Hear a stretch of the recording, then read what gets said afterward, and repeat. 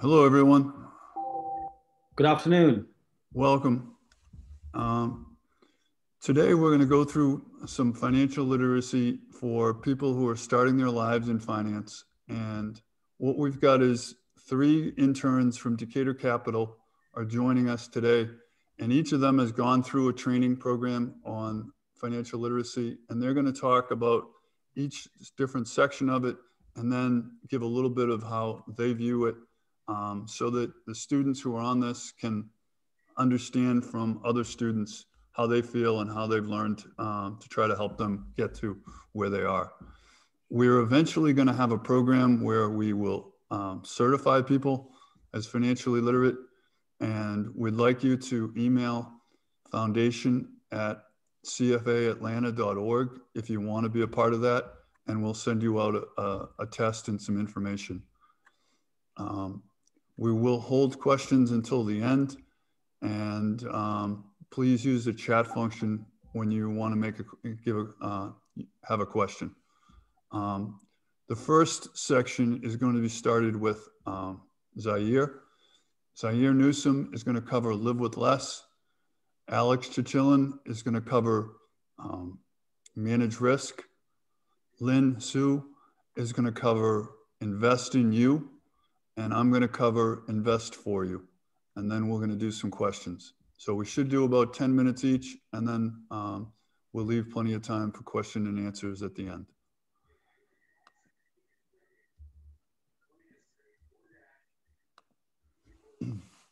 So ASFIP Foundation was founded 5 years ago to help with financial literacy in the Atlanta community. And we were founded by CFA members of the society here in Atlanta. It's about a 1,600 member society that was been around since 1960.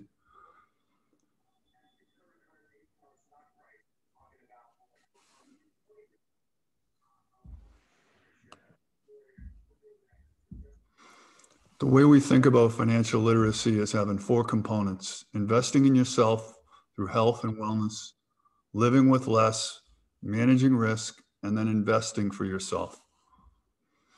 Now I'm going to turn it over to Zaire, and he's going to talk to you a little bit about living with less. Zaire? Good afternoon, everyone. I'm Zaire Newsom, a student at Clark Atlanta University studying accounting and minoring in computer science. Some first things I would like to say about living with less. I definitely would say that living with less is ultimately giving you more freedom. Being a minimalist does not mean to not spend your money on anything. It doesn't mean not to treat yourself. I think it just means living simply and prioritizing your money. Next slide. Just tell me next. Next slide, please. First aspects of budgeting would be identifying how much money you make, how much you want to pay yourself, or as I like to say, how much you want to invest in yourself, and what are your monthly expenses? What bills do you have? How much do you want to spend on treating yourself monthly and things of that nature? The golden rule: always spend less than what you make. And I feel as though spending less than what you make would allow you just to have more free time. Well, not free time, but free opportunity to spend your money and pay for things that are more important as far as advancing yourself. When you begin the process of budgeting, I would definitely recommend to share with a friend, just so you have someone who can hold you accountable to committing to your budget.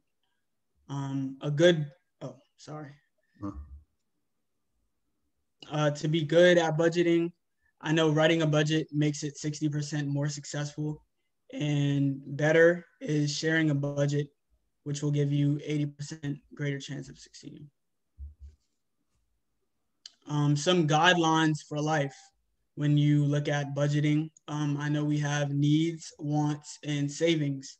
And this is the 50, 30, 20 rule. And that rule is important to me because I definitely care about early retirement, and I think you guys should as well. So preparing for early retirement, I definitely would recommend using this rule. Implementing this budget structure early on will definitely discipline your spending habits. And as you see, your spending habits would be housing, insurance, food, your monthly bills, how are you getting to and from work, your wants, what are you investing your money in as far as just things that you desire. And savings, I would definitely say saving for retirement, paying off debt, furthering your education as far as developing new skills, and of course, preparing for a new car or home fund. Next slide, please. The first aspects of living with less, and I just want to clarify this. A budget is one thing. It's not broken down how it is in the PowerPoint, so don't get overwhelmed or anything like that. Creating a budget, I definitely would recommend that you plan.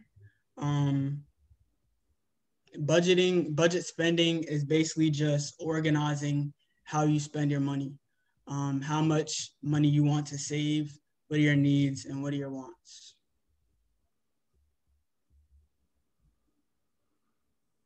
Creating your future plan. I definitely would think before you create a future plan, I would ask myself, where do I want to be in the future? A lot of us are college students now. We're either early on in college or graduating and seeking to start our careers. I would definitely create a 5 to 10-year plan to know where you want to be in the future and start budgeting for your money now, putting money away so that you can reach that plan or reach that goal. As far as creating your spending plan needs, I definitely would recommend first to identify the area you live in. Being in Atlanta, that is very expensive.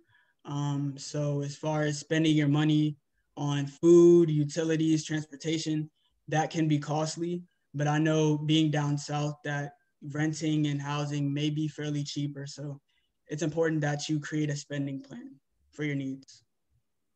As far as your wants, again, being in Atlanta, entertainment may be more expensive, travel may be more expensive, and cable and your phone bill, that just depends on who your company is. So that's important to create a spending plan as well.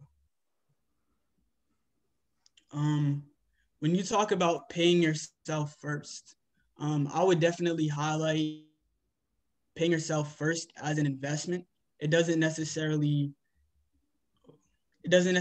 mean, I'm just putting money in my pocket. I would look at you're paying yourself first as prioritizing, investing in new skills, making yourself definitely more valuable in the market.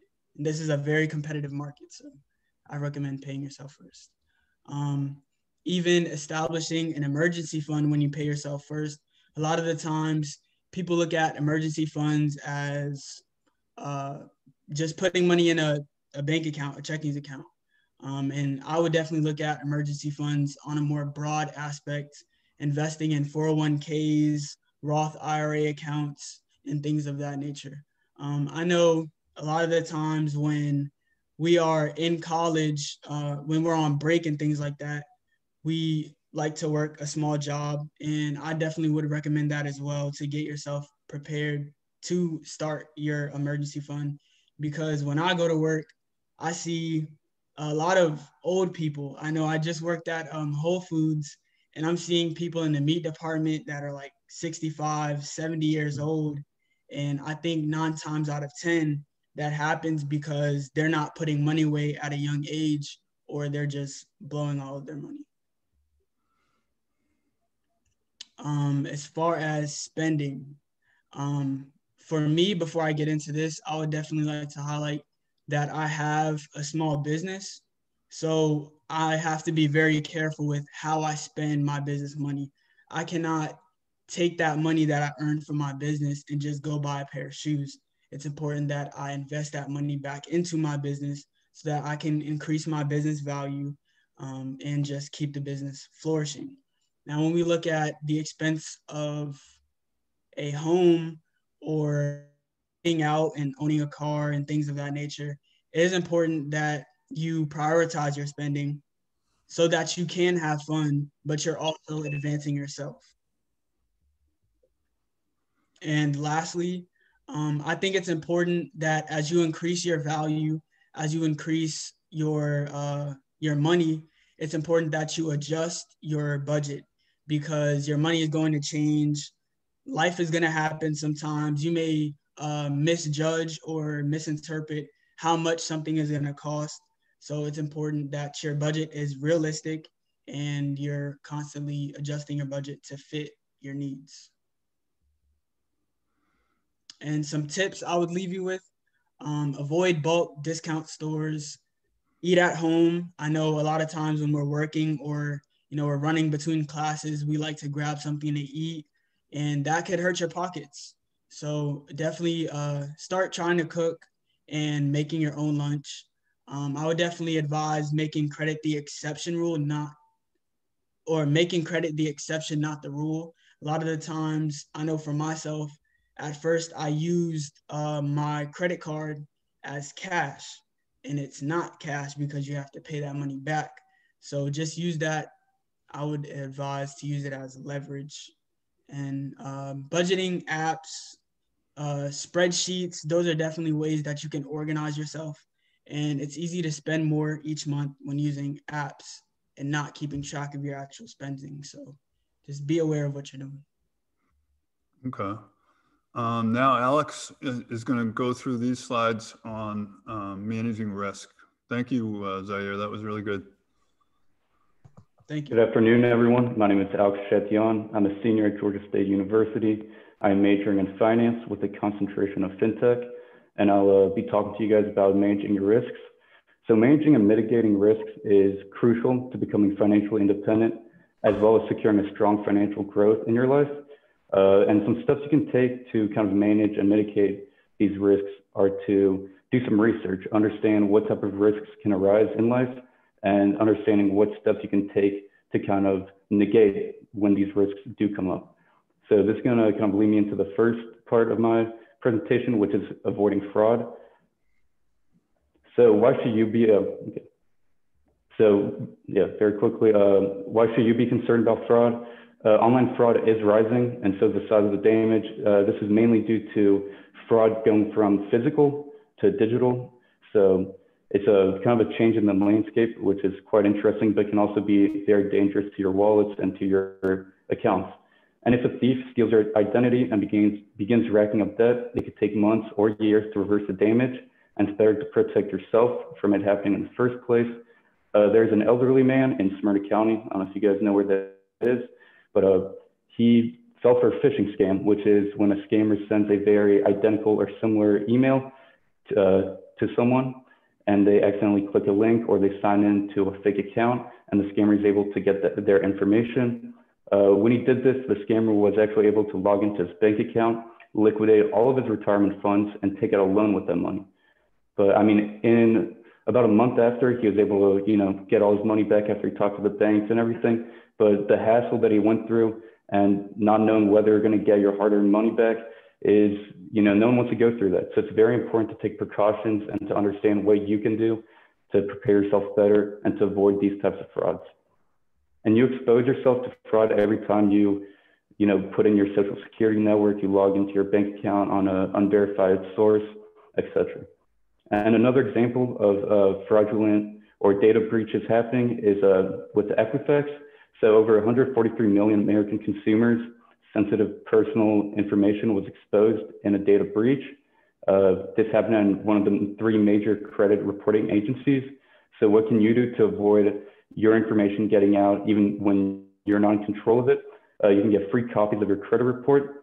You can consider placing security freezes or locks on your credit report, and also fraudulent alerts on your credit reports.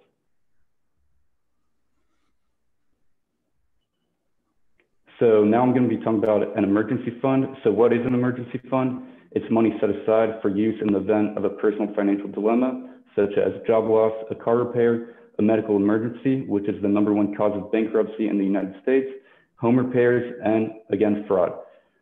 And so currently 45% of the population doesn't have $400 for an emergency, and 60% doesn't have $1,000. So this shows just how low people's income are, not even that their income are low, but that they're not budgeting correctly, like Zaire said, that they're not putting money aside, because you don't know when things are going to happen, and you have to be prepared for when these things do arise. So why do you need an emergency fund? Because it provides flexibility in a job search, so you don't have to take the first opportunity that arises, and it can have a huge impact on your future earnings power and future financial. And it provides contentment and peace of mind, which decreases stress levels. And for me personally, towards the end of October, we had a house fire. And for the first probably 4 to 5 days, we were negotiating and talking to our insurance company, and we had to pay out of pocket for our food, the hotel, etc. So without an emergency fund in place, we may not have had a roof over our heads. And you don't expect for you to have a house fire, that something like that would ever happen to yourself. But this is life, and stuff happens unexpectedly. So it's very important to have an emergency fund in place to make sure that you're not at risk or you're not exposed to a random occurrence or random event happening. So kind of overall with the emergency fund, it's far better to be prepared than to be unprepared when these events happen. And any money that you set aside and budget for this emergency fund is better than none. And it's important to start as early as possible, because the earlier you start, the more it's going to accumulate over time. So now I'm going to be talking about credit score, which is FICO score. And FICO does predictive analytics for 3 rating agencies, which are TransUnion, Experian, and Equifax. And their scores range from 300 to 850, with higher being better. And all aspects of financial well-being work together. Credit important, why would it matter to me? Well, with a high credit score, in your lifetime, you will save around $100,000 just from having a higher credit than the average person. Next. So credit. You want to go this one? Yeah, can you go back one? Thank you. So credit score is broken down kind of like a class, or I don't know what universities you guys attend, but it's broken down with 35% of the FICO or credit score being composed of payment history, 30% being amount of debt, 15% being the length of history, 10% being new credit, and 10% being credit mix. So obviously some components are more valuable to really focus on, but together they all, compose your total FICO score, credit score. And it's very important to make sure that you're on top of all the different factors that play into your FICO score.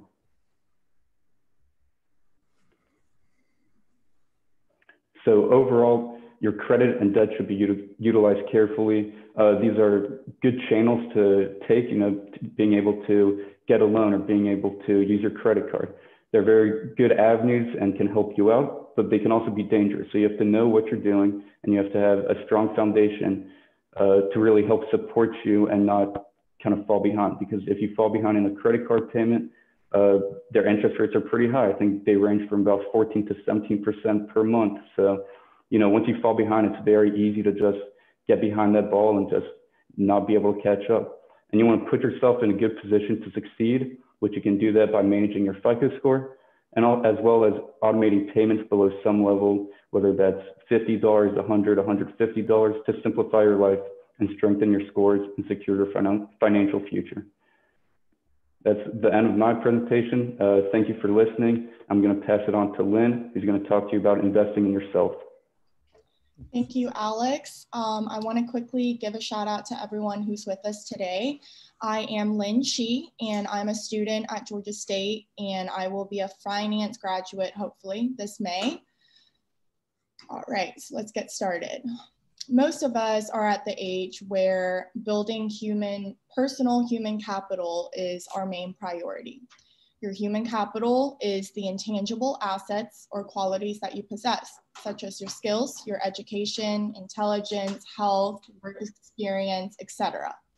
And as we age, our human capital builds our financial assets, which are liquid and tangible, such as cash, bank deposits, stocks, bonds, etc. But how do we build our financial assets to match our human capital value? Next, please. Sorry. So I moved out of college at 18, and in order to not live at home and have my nagging Chinese mother breathing down my neck 24/7, I had to pay for everything besides my tuition on my own. So that meant rent, bills, insurance, food, and a bunch of things that I've never had to pay for on my own.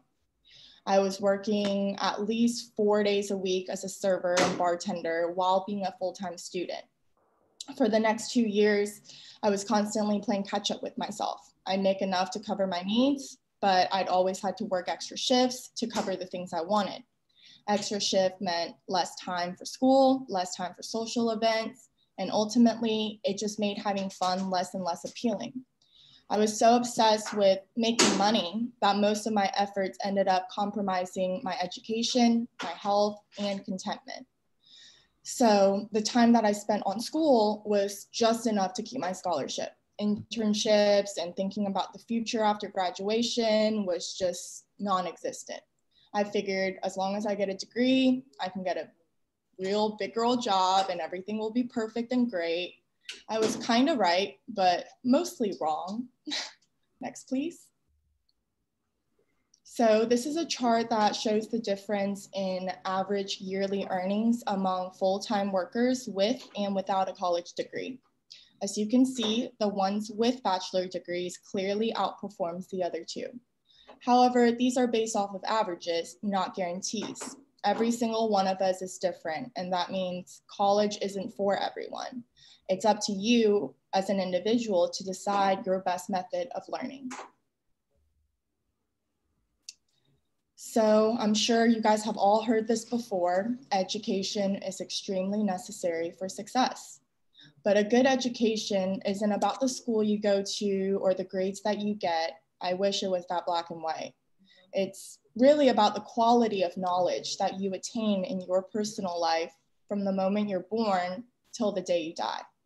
And there are countless ways to increase one's level of education and skills. Personally, I like to take at least an hour a day to educate myself on things I find interesting. Because when I'm passionate about the things that I'm learning, I begin to associate that same passion with learning. And learning is a skill. And like any skill, it must be practiced. Whether you're learning candle making or learning how to trade stocks, you're improving your ability to learn. And I think a lot of people associate learning with pressurized memorization, cramming, especially those of us who are still in school. My mom used to tell me, if you don't like learning, then learn to love it. A love for learning will change your entire perception of obtaining knowledge in the real world. And speaking of learning, the biggest thing I learned this year is that nothing is more important than your personal health. So I had COVID and strep at the same time back in April. I could have saved myself a lot of pain had I just rested early and listened to my body. I'm lucky that I've always been relatively healthy, but even so, like everyone else, my body has its limits. Improving and maintaining personal health is a continuous work in progress. So I hate to be the bearer of bad news, but our body's ability to fight usually declines with age. A cold for me might last about 3 days with mild symptoms, but for my mom, it will last over a week with a lot more serious symptoms, even though she's a very healthy individual. Next, please. All right, so an individual who is healthy physically and mentally will most likely have better finances than one who's sick all the time.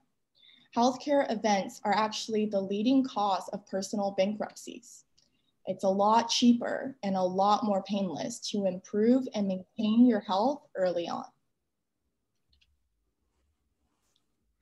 All right, exercise. It's the easiest thing you can do, but also the hardest thing to get us going.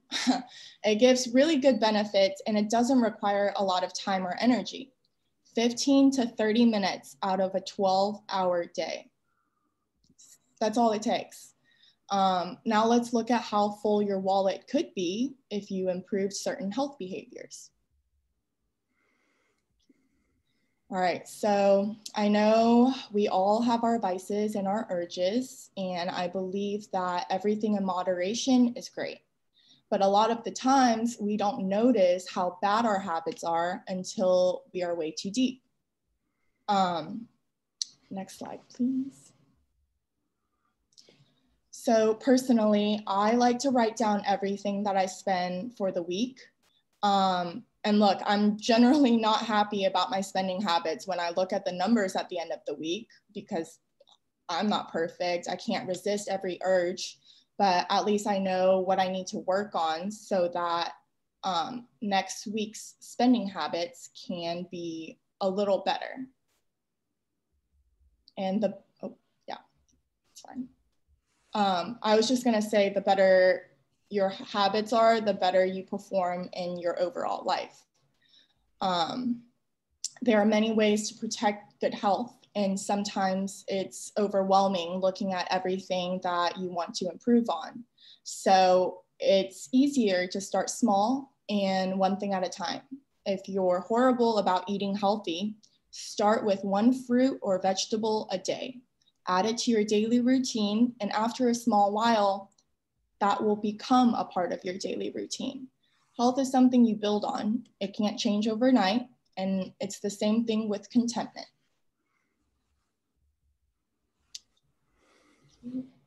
So I want everyone to pause and just think about the things that make you happy. How many of those things can be bought? How many of those things must be earned? How many of those are intangible? Knowing what makes you happy is extremely important, and it reflects how well you know yourself. It also reflects your financial well-being. Learning to spend less requires being content with yourself. I'm going to repeat that again. Learning to spend less requires being content with what you have, or with yourself. And if you're not content with what you have, then maybe it's time to think about how you delegate your time. Next, please. So here are some key drivers of contentment. As you can see, everything on this list is intangible. I'm not saying a brand new Porsche won't make me happy, but that happiness is timed.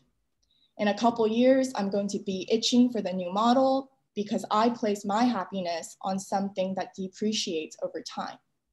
Spending time with the ones I love, however, only grows my love for them and makes me appreciate them more over time. So by investing your time and energy in things that will grow in value over time, you are investing in yourself and in your happiness. So research shows that happiness leads to a wide range of benefits.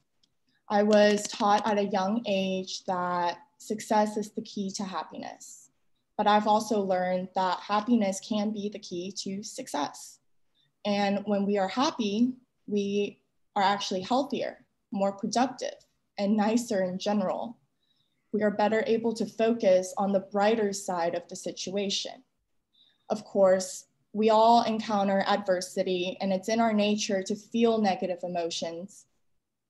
But happiness is being able to make the most of the good times, but also to cope with the inevitable bad times. Let's look at a few suggestions for building contentment, especially for when you're down. Personally, I find deep breathing to be extremely helpful when I'm stressed. I'll take a couple minutes to close my eyes and just focus on breathing. Science shows that deep breathing actually releases more oxygen in your body and ups our endorphins. So I always feel more clear-headed after a few short minutes, but everyone is different. What works for me may not work for you. However, we're all capable of being happy. Happiness is a choice. It's not something you're born with. It's not something that just comes to you. It's up to you to make yourself happy. Find a way to be content with what you have. Plan for what you want in the future. Set incentives and rewards for along the way. Invest in yourself in the best way for you. And that sums up my portion, and I'm going to hand it over to Stephen, who will finish up our presentation with investing for you. Thank you, Lynn. I appreciate that. I think these three students have done a great job. We'll hold the applause till the end. I think that what I'd like to talk about is compounding. When we think about the magic of investing, it really is about the concept of leaving your money and letting it work for you. Having interest on interest on interest. When you keep leaving money, as these orange bars show, you grow that money and then the interest goes on top, and then that gives you more money to keep growing. And so the principal produces the interest and then it gets added on top. And so you've got to leave it alone though. That's the key to compounding. You've got to walk away and say, I'm going to work on the things I can work on. My investments or the companies that I buy are going to work on doing their business, and I'm let them do that. And by doing that, we are allowing ourselves the room to succeed in this area. And so you've got to give yourself some time. Success doesn't come overnight, and you need to let time work in your favor.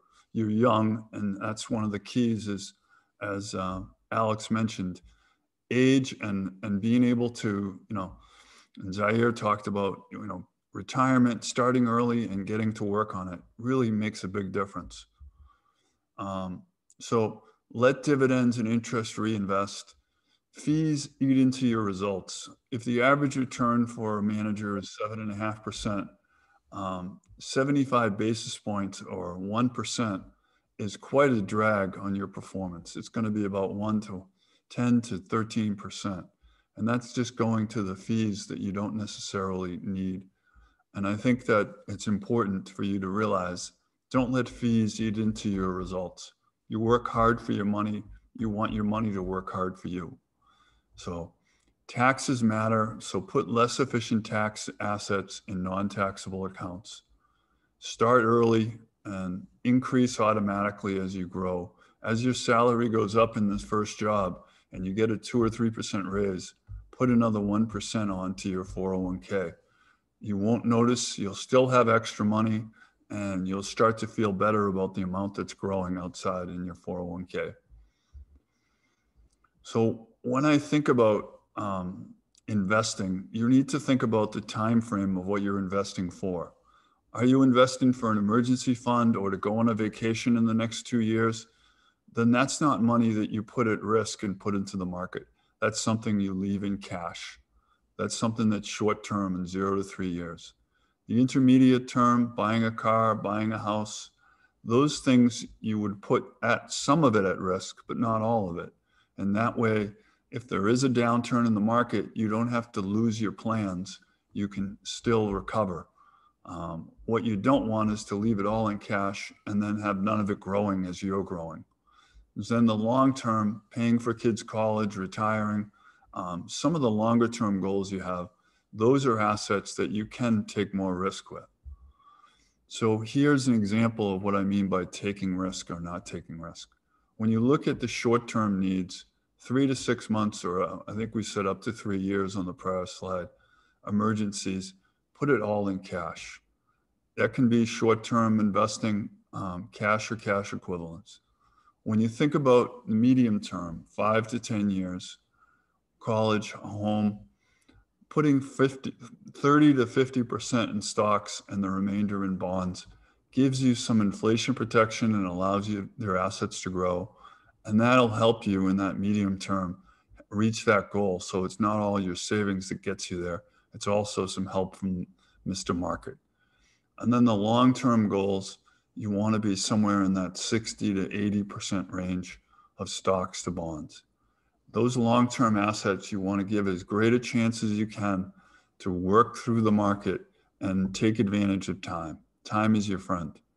Being patient, as Lynn mentioned, is a big part of how you achieve success, because it's happiness is what you make it.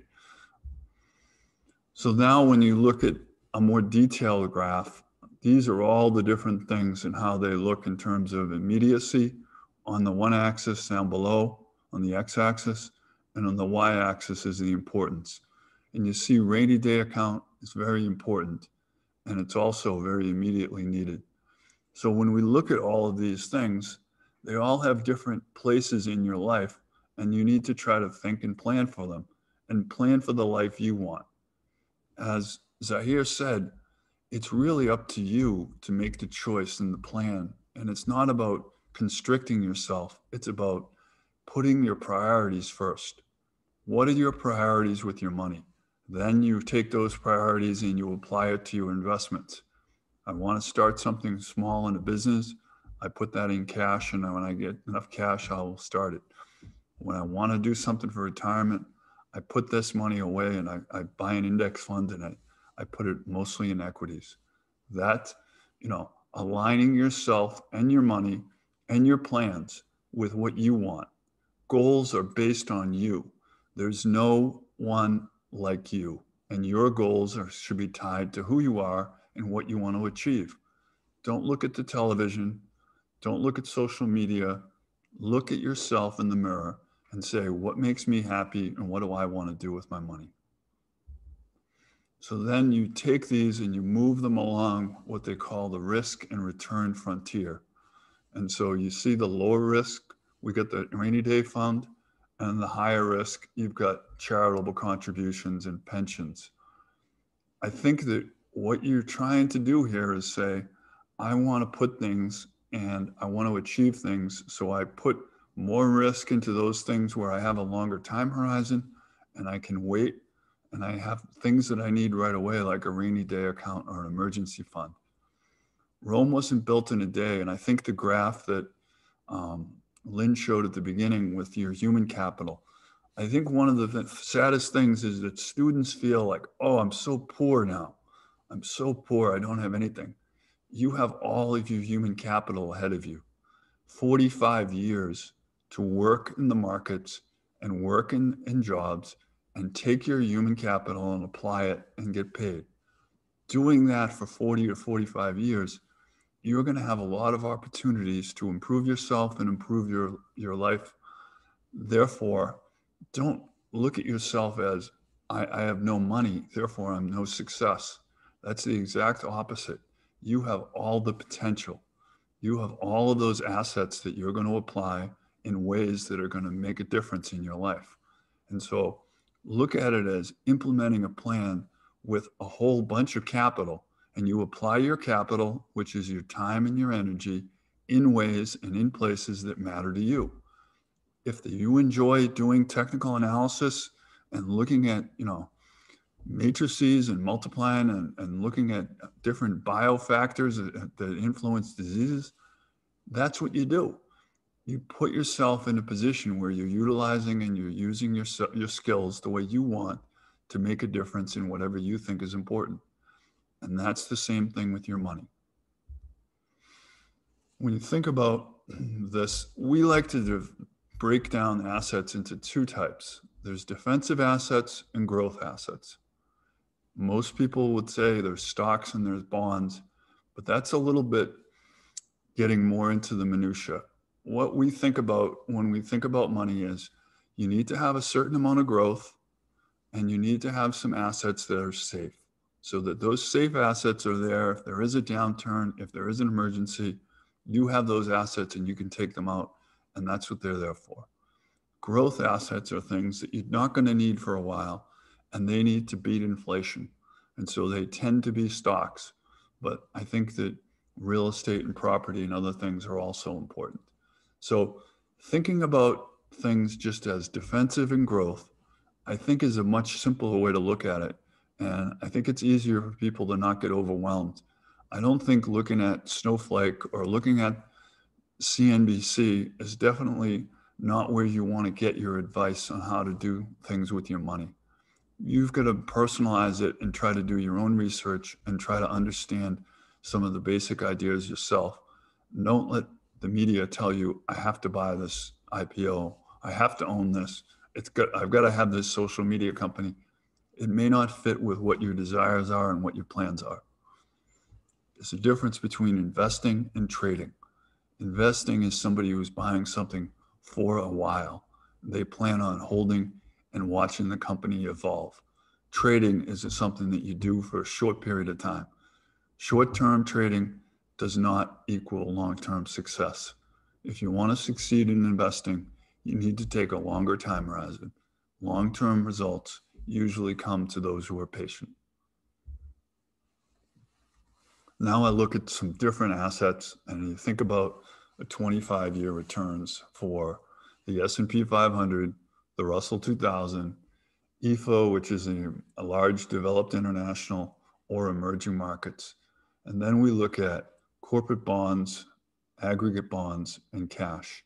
And these returns are through 2019. So investors hurt themselves with too much cash. Women tend to be more conservative. And there's been a recent study that shows that women returns are 1 to 1.5% below the average of men because they tend to have more cash. They tend to be more conservative, and they tend to be worried about short-term losses. So therefore, it hurts them in terms of their returns. I think you need to think about your assets and know that if you've got safety assets, your other assets, you should be investing for growth. The bias is to trade at the wrong time.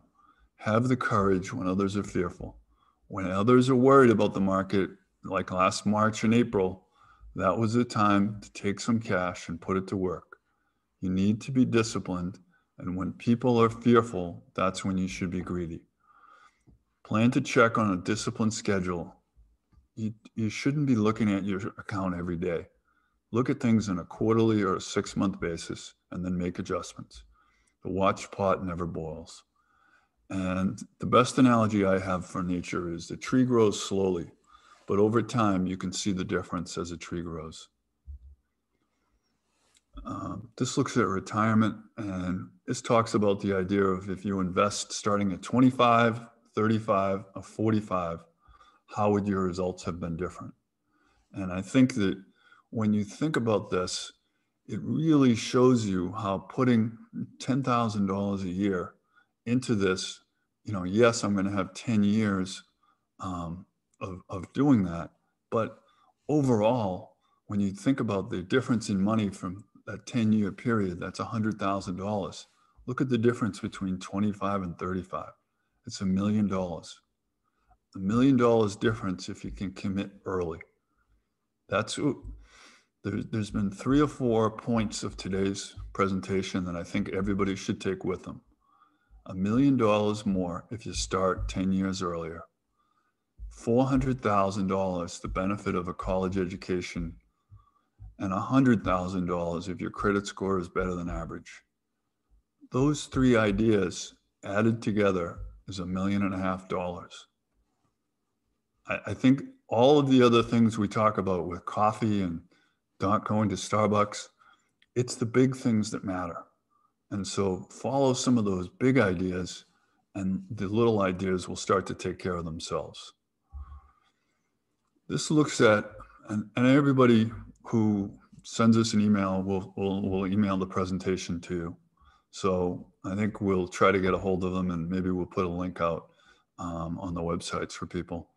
But there's a lot of text here, but really what it talks about is the differences in your different decades of life. When you're in your 20s, you want to have fun, you want to travel, you just got out of college, you're eager to learn and to do different things. Your 30s, you're thinking about owning a home. Your 40s, you're starting to think about your kids' college. Your 50s, you're starting to make good money and you're starting to think, I can spend that money. How do you handle yourself in those different decades? Understand you're in a life cycle. You're in one stage of your life. Each stage has its challenges and your plans will change, but always keep your head when others are losing theirs, and your perspective will get you through these things. In summary, I think I just want to say, start early and let compounding work for you. Develop and follow your plan. This isn't what's good for Lynn is not necessarily what Alex wants or what Zaire wants. They each have their own plans and their own ideas. You have your own plan. Craft your own plan with your budget, and then look at your investments as a way for you to implement and satisfy your plan. It's your responsibility to take care of your credit score. It's your results that you're going to have in the market. You're the one who's going to benefit from better health and better mental well-being. You're going to earn more money in your job. You're going to see better results.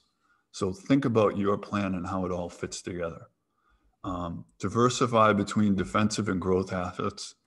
Don't put it all in one place. Don't keep switching in and out. Just try to be consistent. Invest systematically and automatically. Payroll deduction is the greatest thing you can do. You don't see the money. You only see the money that's left at the end of the month. You see money going in every year, cost averaging into the market. It's wonderful to get a match from your company. Free money is always a good thing. I always encourage people, take free money whenever you can. It's like declining a raise if you don't take it. Think long-term versus short-term. This is a marathon and not a sprint. So when you train, you realize I need to be ready for all 26 miles. I don't want to be really good in the first 6 months of having a job and then start to encounter problems later. You're going to make decisions in the next 6 months when you start a job. You're going to go into an HR meeting and they're going to say, how much do you want to put in your 401k? How much, you're going to make decisions about what to do an apartment on your own or with a roommate. You're going to make decisions about buying a car, leasing a car, taking public transportation. All those decisions should be part of your plan. And you should think about how to do those things so that they satisfy your objectives. I think now we're good to take some questions. Does anybody have questions? Let's see, I got one chat here comment. Good information. All right. Hello, Steve. Can you hear me? Yeah, I can hear you. Hi, Steve. So this is Arindam. I run Sensei, which is a financial education solution. My question for the group, especially for the presenters who presented today, do you believe that the financial institutions that you bank with or associate yourselves with, are they doing a good job in providing the right kind of financial education to its customers, especially for people who are millennials, who are Generation Z, on the threshold of getting into the workplace or are just entered the workplace? I mean, the facts are that very few states still are able to make financial education compulsory. But do you think that the financial institutions are living up to the responsibility? Well, each of them are just, I don't even know if they've started their jobs yet. So it might be hard for them to answer, but I will tell you, I think that, we are, as a country, making a big mistake by not making it part of our national education. I think we should, we educate people about how to do laundry and how to do, we understand the risks of drugs and alcohol, but we don't understand the risks of too much debt. So I think we as a country need to focus more of our energy on educating people. And that's why these three guys all decided to do this. They said it's something I think other students could benefit from. So I think it's up to them to answer, but I would say, yes, we all need to do more. And I think as leaders in an industry, the CFAs in Atlanta are trying to do more by doing these type of events and getting students more engaged in the topic. And I hope it leads to a better, outcome and more people who can succeed. Do you guys have any comments? I guess just to answer your question, like I bank with one of the major banks, and honestly, I don't feel like they give back too much about any like tips or education, like kind of pointers that they could give, especially like with the mobile app. I feel like it'd be pretty easy to, build something out for people that just began, or even, experienced users, just to, I don't know, have some articles or something. But at least in my experience, I haven't really like encountered any financial education that's being pushed by my banking institution, or honestly any major institution, at least from that I've seen. So got it. For me, I definitely would agree with what Steven said. And I think that institutions, as far as college, lack the update of finances. It's easy to teach a curriculum, but when you have markets growing every day and, things are transitioning, technology is advancing, we're not taught how to keep up with that. It's kind of just like a curriculum. Got it. I also have I don't want to dominate the conversation, but just one curious question for Lynn. You, in your presentation, very pleasantly, you straddled the need for learning about healthcare, and you combined that with financial literacy. Very few people actually see them in the same bucket, financial health and financial literacy as part of the whole financial wellness ecosystem. Is that, I'm just curious whether people who are your peers, because of COVID, are they increasingly seeing knowledge about health as part of the financial wellness, financial literacy domain, so to speak? It was a breath of fresh air to listen to your presentation, if I may. Oh, thank you. I think that health is really important. And I think a lot of the times when we think about money, that's kind of in its own little bubble, mm-hmm. right? So we think that everything going on in our lives is separate from this tangible thing. But when you think about it, everything correlates together. And I think because of COVID, I've come to a realization that, health is extremely important, because I went through COVID and I realized how disabling it can be. And so when you're not focused on your health and when you have bad health, it only gets worse. And the worse that it gets, the more money you have to spend. And so I guess that's what I was trying to tie into. Got it. Yeah, I mean, we've seen a lot of studies that talk about the fact that financially people don't have enough. They're fragile with only $400 in savings. And so for us, I think it really highlights the fact that that emergency fund, first of all, I would love to not have an emergency. That would be wonderful if I could wave my wand, but I don't think that's reasonable. I mean, people are going to get into fender benders. People are going to have, my daughter called me as I was getting ready for this, yesterday, and she said, my battery just went and I'm stuck at, a supermarket, and I don't want people to, I don't want people to interact with me. What do I do? And, she has AAA, and I just think you have to kind of do some fragility estimating of your own, right? And say, hey, what happens if?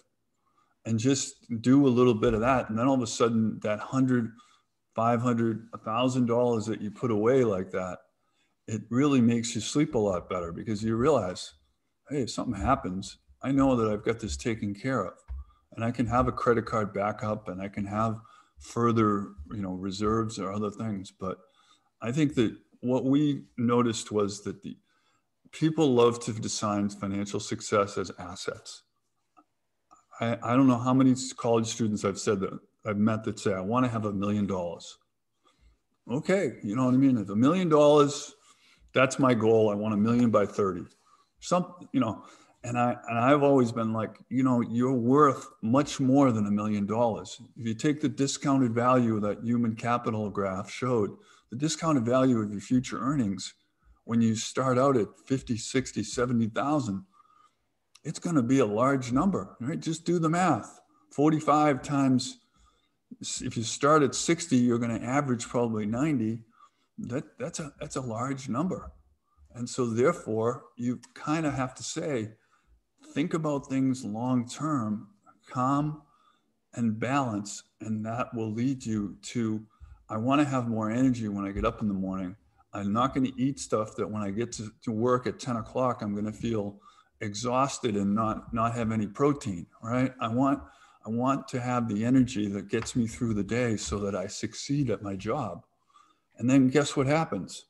Because you're not angry, you're not you're not tense, you're more relaxed, and you have less stress, you perform better. And what do you think companies like to pay people? People who are stressed or people who perform better? And so all of a sudden it works in that virtuous way. And that's what I think has been missing from some of the discussion about, and I know we were a little bit, 5 years ago when we brought up the concept of meditation or prayer, it was a debate on the board as to how do we handle this? How do we talk about prayer and finance? Is that something that's appropriate? And ultimately we believed it was. So I hope that answers your question. Are there any other questions?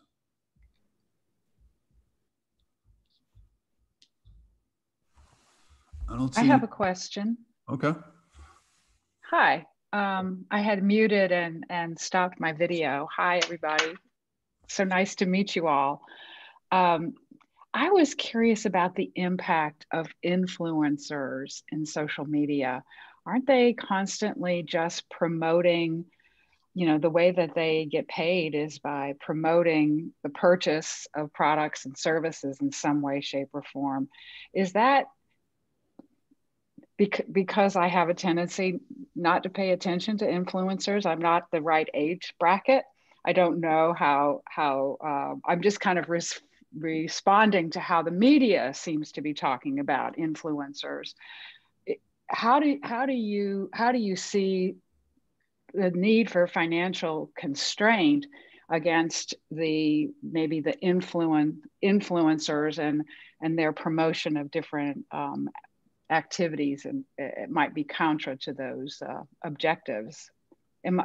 Are those influencers really having as much impact, do you think, in the world as the news media would indicate?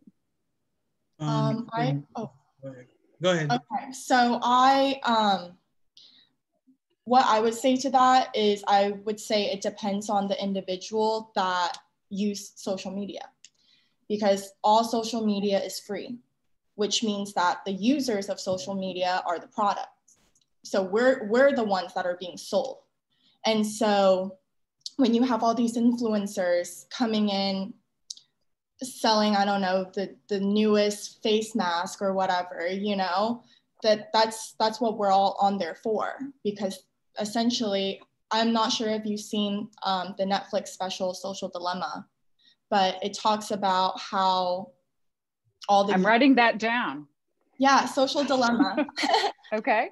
But it's super cool because it talks about how social media was created to be a platform where the users are the products. We're the ones being sold because all we see every single day is ads, ads, ads.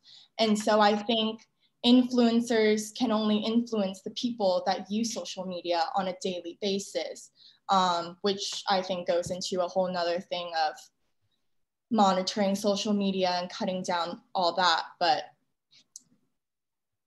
that's my commentary on that. In response to what Lynn just said, I definitely do agree. But I would also state that I'm starting to see a trend of people filtering their social media because they see how it can have a negative impact on their outlook of things and also their finances. A lot of the time social media is fed to us as a lifestyle. And what we don't know is that they're getting paid for that lifestyle. They're getting paid for these, face products and things like that. It's not them just going and buying their money. But again, like Lynn said, we're the consumers of everything. So it definitely does hurt us when we're not focused on the right things and we don't filter things like that out. Alex, do you have any comment? I definitely agree with what Lynn and Zaire said. And I would just say in general, I think they're like the main point of influencers is to try to project a lifestyle that they don't actually live. So a lot of it is just a facade. So whether the media is overreacting to whether, an influencer really does have this much like influence over other people, I think it's kind of hard to judge.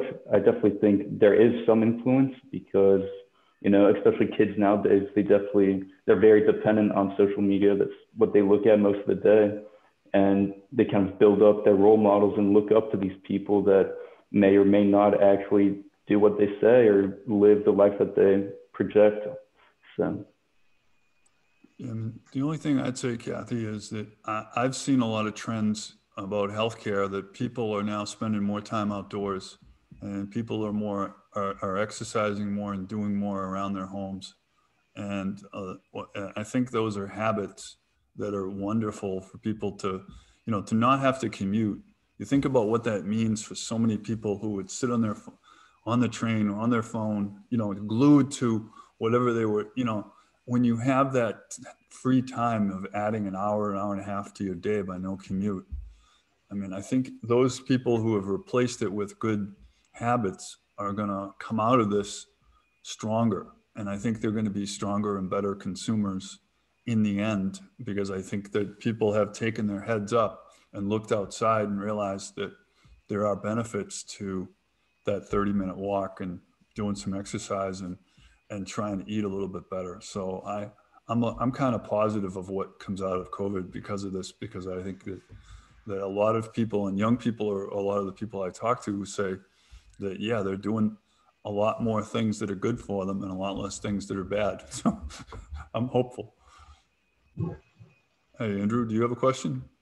I have a quick question, but first of all, I'd like to commend Zaire, Alex, and Lynn for their presentations. Gives me hope for the future. Great job, guys. And I've got a question, a real simple one. I also work with Sensei in financial education. For the financial institutions, what's the one thing you would say that they can do better at reaching out to you with information that's useful?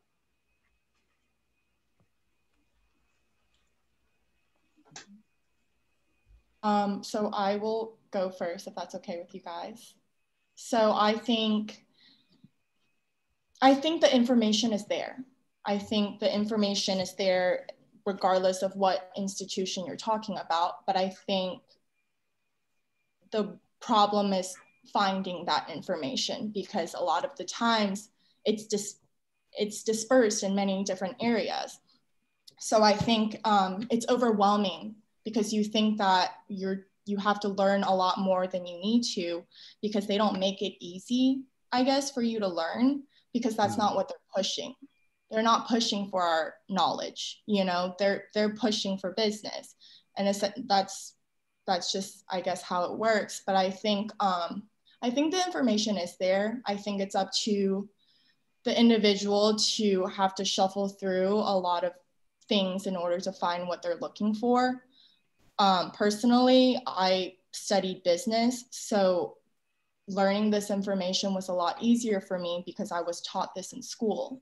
So when I signed up with banks and E-Trade and all this stuff, I kind of already had an idea of what everything means.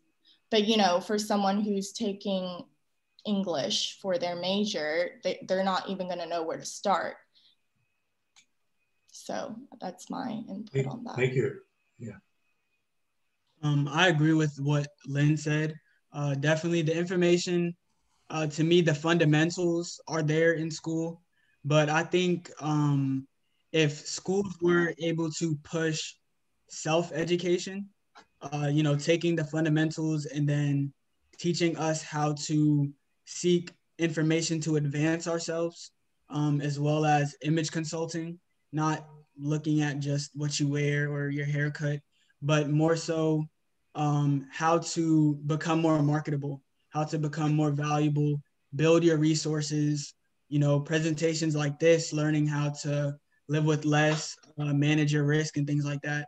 I feel like this type of presentation, this type of information is what schools need to provide for students like myself, Lynn, and Alex. So. Yeah, and then to just add on top of that, I think two of the most important things that institutions can do to kind of promote and push this information is the delivery, how they deliver the information, which I think using, technology, social media, whatever digital platform that may be is crucial, because I think, it's only going to grow the amount of people using the internet, using these platforms, and also incentivizing the users, which I think LinkedIn does a pretty good job with that. They have quizzes and other things that you can get certificates in, or at least get an approval in that, and you can show to everyone that you connect with, hey, I just took this quiz, I'm verified. So I think those two can be, at least in my opinion, are pretty pivotal in trying to incentivize younger people or people that maybe don't really have the focus or the motivation to do it on their own. And yeah, I think, I don't know, it's difficult to incentivize people when there's so much going on, when they have so much access to other information or to all these different avenues that they can take. So. And I'm just going to throw something out completely random, but it just happened. I just got, I'm sure, a phishing text message, a fake Wells Fargo alert about a declined debit card. And I can tell right now that this is not from somebody who knows what the heck is doing, because the $ is at the end. It says number, $. Now we know that Americans put the $ before the number. But I know this is not real. But my first instinct was to call my husband. Did you try to use your credit card? Did you try to use your debit card? It's crazy. I mean, it just is sick. But I just wanted to let you know that this is the season. I got you on the line. It just happened. Be alert. Don't lose your focus, and make sure your phone is not going to be your enemy going forward.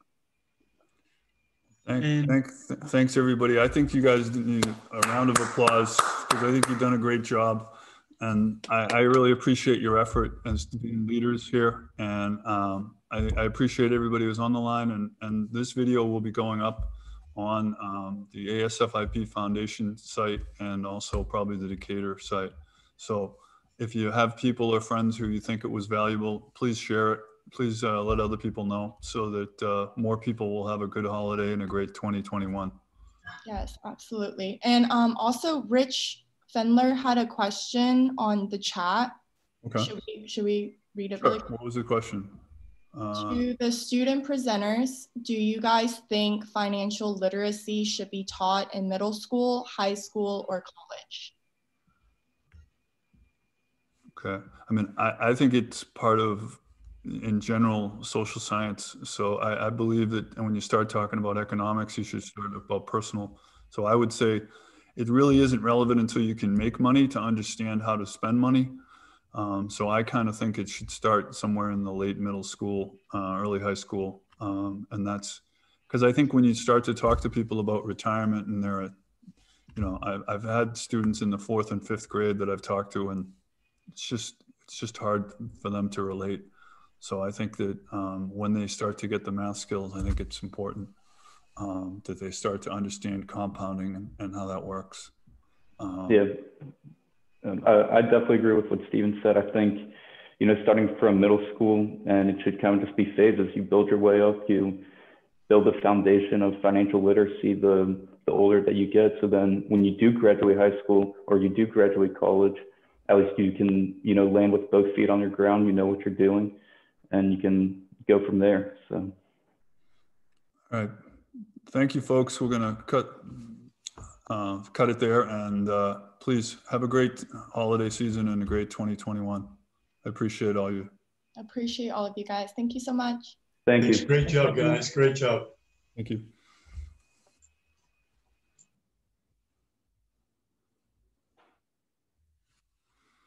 How do you think that went, guys? I think it went very well, actually. I like that they were very interactive with us. It wasn't kind of just like we were talking to ourselves. So. Oh, I thought it was kind of interesting to have that. I originally thought the sensei guy was I was a little bit worried, you know, but as he started to talk, and I thought it was interesting, you know what I mean? They're just trying to figure out from, you know, you guys are important. There's a lot of money and you guys are going to make a lot of decisions, and how the industry treats you is important. So I think you got to think of yourselves as future consumers for many years, and think about how you do that well. You get in good habits now. I think it will really help you. And so, Kathy, I know you're still there, so I know you probably have some comments.